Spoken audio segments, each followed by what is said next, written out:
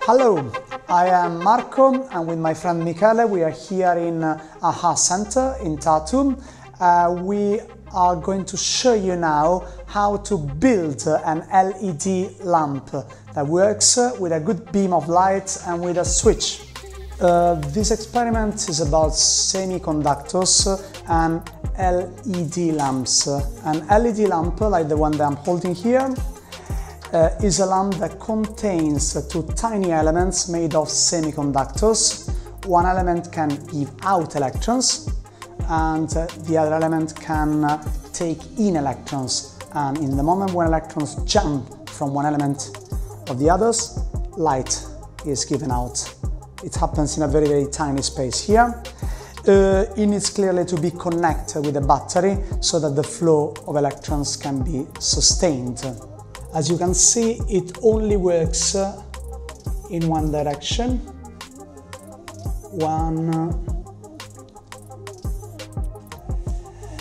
The LED is connected in the right way. The positive pole must go with the long leg of the LED. Now, we've got some equipment here.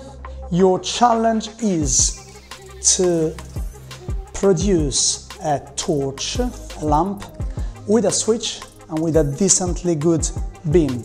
You can see we've got lots of variety of things, all things that you can find very easily, and that is your challenge now.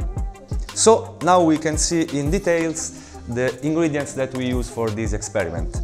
We use some batteries, we use some clips made of copper, that is a conductor. We will use paper to make as a support for our lamp, and aluminium foil to make light more powerful. And we use tape to fix all. And we have an apple and a lemon too. This is our solution. We made this structure and we made a switch, and now I can let you see that it works.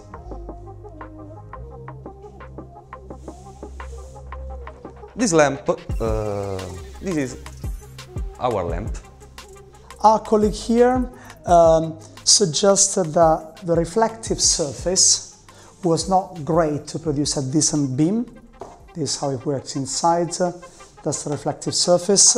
And so he suggested to use this shaped torch, but we couldn't quite make it work. Do you have any idea of how it could work? Did you have a different idea on how the switch can be made? Why do you think this would be better than this? And finally, have you been creative enough to use the apple and the lemon? We weren't. So that's all.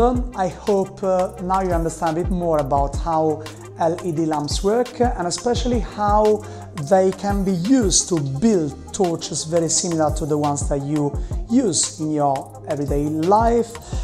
Please feel free to experiment with this. These are easy things to find and cheap, so do some experimenting, and thank you for watching.